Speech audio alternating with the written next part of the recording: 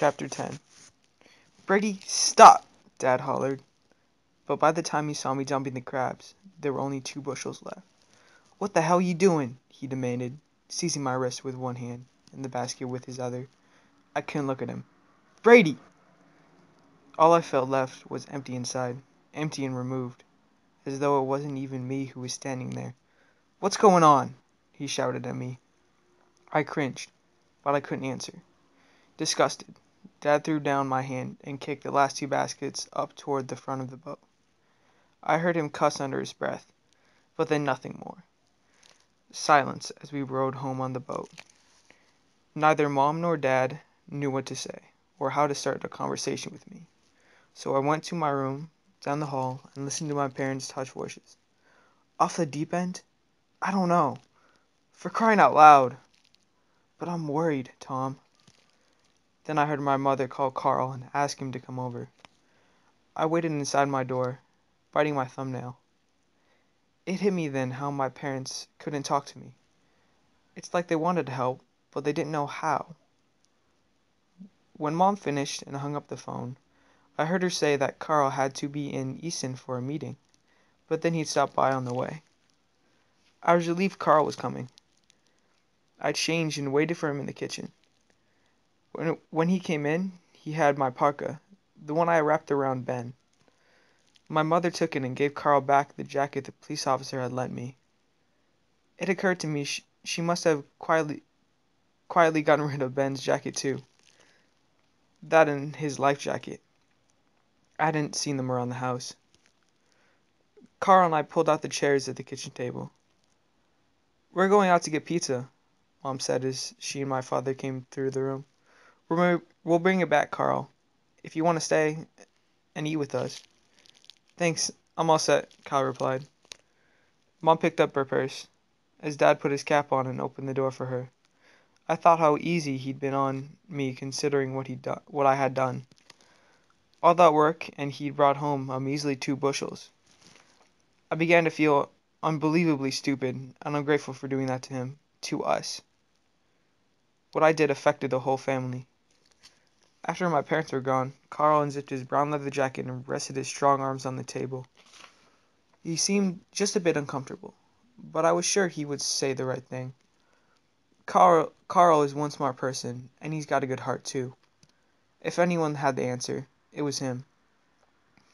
I remember once when Carl worked with a toll facilities police, how he had stopped a woman from jumping off the Chesapeake Bay Bridge just by talking to her. He would never tell me exactly what he said. None of the guys are supposed to talk about it. But whatever it was, it must have been good. So I listened up, even if I didn't look up. Carl pressed his thick fingers together. "You know," he finally began, "every time we get a call, Brady, a car accident or a hunting incident, and somebody dies at the scene, it's very distressing to us." I lifted my eyes. Even though even though we know someone has died, we keep going back to recheck, to make sure the person has, passed on. It's a little like we can't quite believe it. He shrugged. "Can't quite accept it, because see," he opened his hands, "here we have all this training, all this skill. Sometimes it's simply too late, or for some reason it wasn't meant to be. It wasn't necessarily our fault, because we didn't get there in time." Carl paused. "In the end, there isn't anything more we can do. We need to put it behind us, so we can move on to the next one. If we didn't, we would be totally burned out. You need to do the same thing, Brady," he said, waiting until our eyes connected. "You need to talk it out. People have these feelings, you know. You need to talk it out and put it behind you, so that you can move on." I looked away again, but I knew Carl needed me to respond. A little nod was all I could manage. I didn't know how to express what I was feeling, which as far as I could tell then was a combination of guilt for what I hadn't done, anger because of what did happen, and enormous sadness for Ben and his family. Maybe that's what I should have told him. It took me a while, but I was getting my thoughts together when Carl stood up. He shouldn't have stood up. Another few seconds maybe, I could have gotten something out. You sure you don't want to talk about it? He asked. It was obvious he needed to get going because he glanced at his watch. I nodded again. I didn't want to hold him back.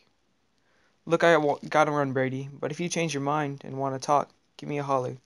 You know where I am. I stared at the table, disappointed, while Carl zipped up his jacket. Wait, I said when Carl reached the door handle, because there was one thing I had to know. He turned around.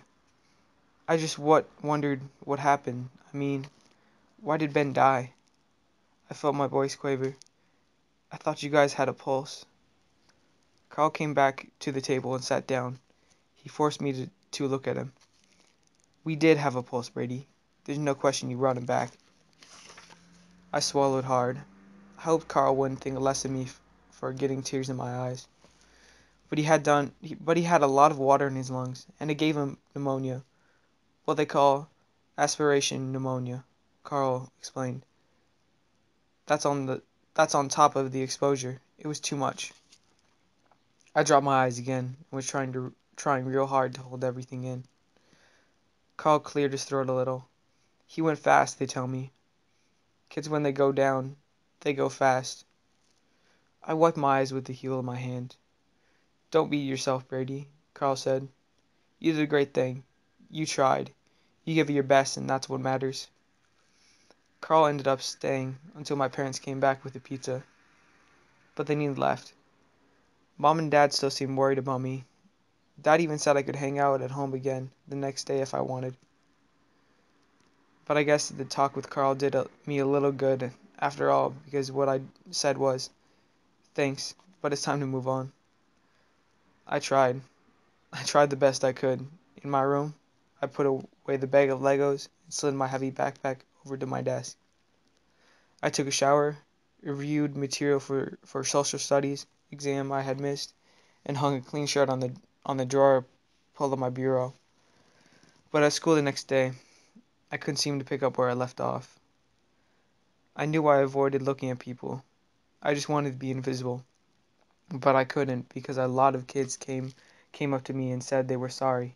And it's too bad about what happened.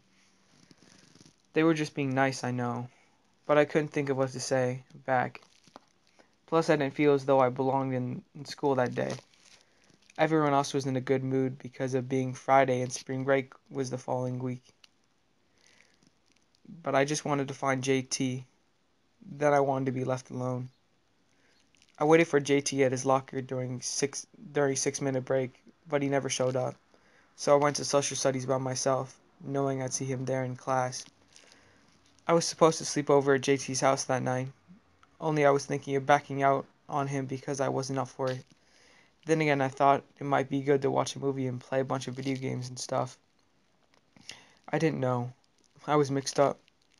So when I finally saw JT come through the door, I was relieved. Hey, I said, when JT took the seat beside me, where he always sits. How you doing? He replied. Not so good, I replied, rolling my eyes. It's been really awful. JT nodded. I'll bet. I thought he was going to say something else, but he didn't. He sort of paused, then reached into his backpack and pulled the book onto his desk. He started looking through it, like he was searching for homework or something. But we didn't have any of that I knew of. JT, I said, about tonight. Tonight? Yeah, you wanted me to come over, remember? Oh, gee, he replied, before getting this weird look, like he remembered something. Tonight? Brady, I don't think we can do it. No big deal, I said, trying to make light of it. After all, I was relieved. Wasn't I? We've got all of next week off, I said. We can do something later. JT shot a quick glance at me. Actually, we won't be home. We're going down to North Carolina to visit my aunt and uncle. I stared at him because JT's family ever went anywhere on account of their chicken farm.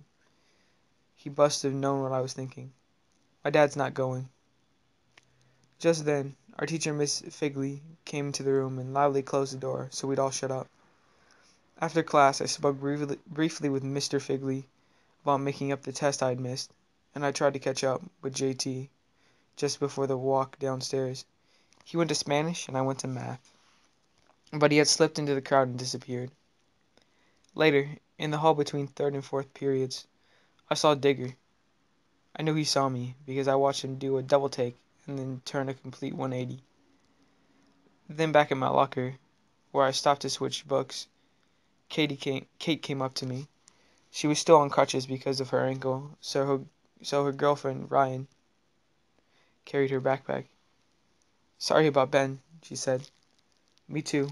It's really sad," Ryan added. "Thanks," I muttered.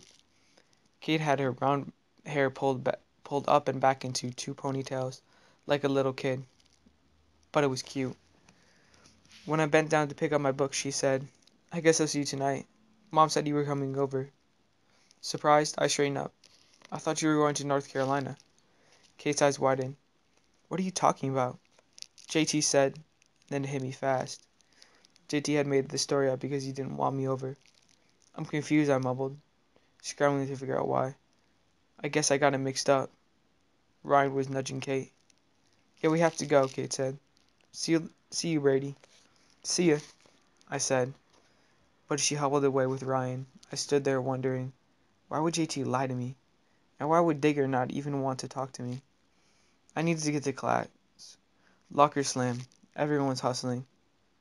Ernie Bodkin knocked my shoulder as he rushed by, but I stood there, staring. I didn't get it. The bell rang. I was going to be late, but I didn't much care because I didn't get it.